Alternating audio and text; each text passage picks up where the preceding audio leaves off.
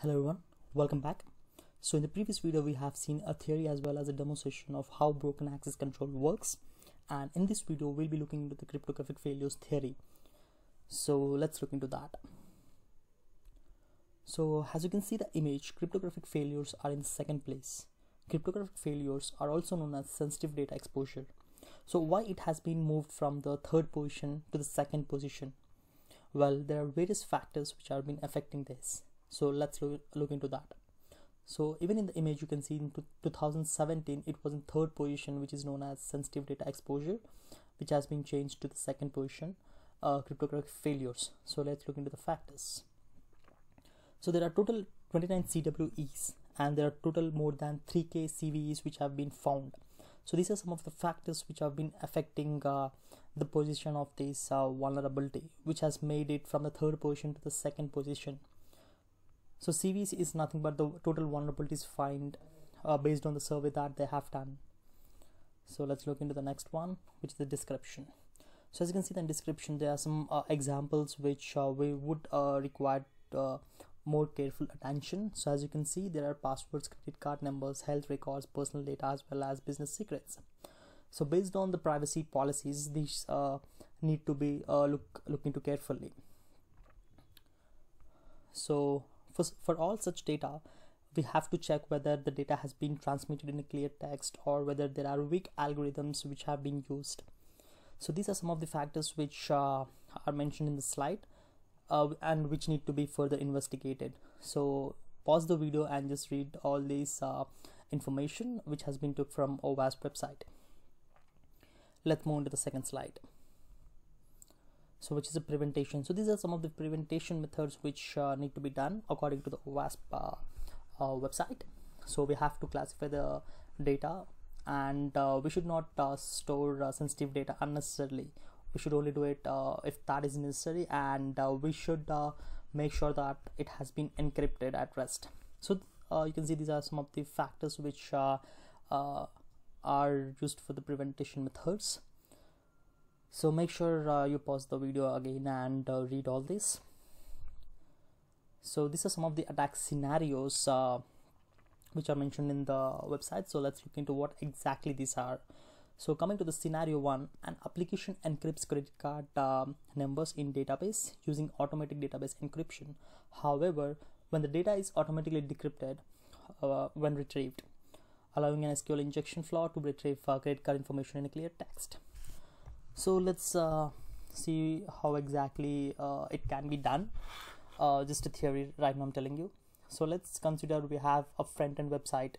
So let's say it's www.abc.com.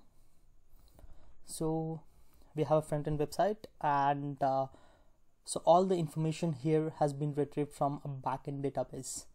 Let's say it has a.db. So this is the database from which the website is retrieving from. So let's say commands like SQL commands. So for example, let's say if I use get Ravi's password, so it should not give me my password, right? But in some cases, if the vulnerability is there, we will be getting a password of Ravi Teja, which is let's say it has admin123, which is a most default password. So using some SQL commands, we can get the information from search bar or even from SQL injections. We can get those information. So this is one of the vulnerability which was mentioned. So we'll be looking at in the next video, like how exactly the sensitive information can be retrieved. So apart from this, let's look into the second one, which is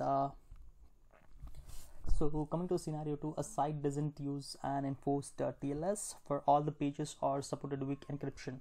So an attacker monitors network traffic at insecure wireless network, downgrades connection from HTTPS to HTTP, intercepts request, and steals the user session cookies, and you can use it again.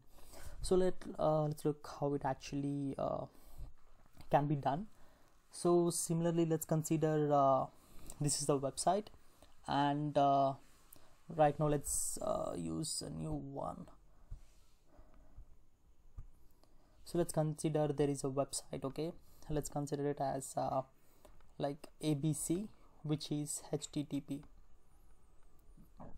So whenever you're trying to use HTTP, the data is not secured, so we should always go to HTTPS. So let's say our Wi-Fi has been compromised or so on, and we have a Wireshark in between. Wireshark, so this is attacker who is using it. And so whenever you're trying to use let's say you're searching for Google, so obviously, like, usually it goes through internet, so usually this is the process that it should go through. But once the Wi-Fi has been compromised, it will go in this way. So all the information that you're searching will be going through the Wireshark, and the attacker can see the information what actually you're searching for. So let's say I'm in the login page. Okay, so I have used my credentials, which is Ravi, and the password is admin123. So whenever I use it, and since it is HTTP, I can decrypt those information from the Wireshark using various commands. So the attacker can see my username as well as my password, and using this information he can log in through the console, and he can perform his operations. So this is how he can do it. So we have to make sure that always the login pages are secured with HTTPS, and at least it should have TLS 1.2. So these are some of the things that need to be taken care of. And just for the information, when I was learning this, there is also a method where attacker can even it is HTTPS. So whenever you will be getting some fishy links, it will be in HTTP if you like observe carefully, or sometimes it will be in some other format. But for a few seconds, attacker can use ES.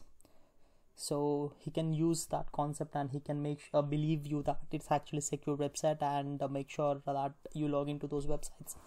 So these are also some of the methods which can be used. So yeah, these are some of the things that I just wanted to tell you guys, and I hope you guys have understood the concept of today's video. So these are the references that I took from. You can also get information from owasp website. And finally, thank you. So I hope you guys have understood the concept of today's video, and in the next video we'll be talking about demo session, how actually it works, and we'll be looking into more depth. So I hope you guys have understood the concept of today's video. If you have liked the video, please click the like button below, and if you're not subscribed to my channel, please do subscribe to my channel, and please share the video. Thanks everyone.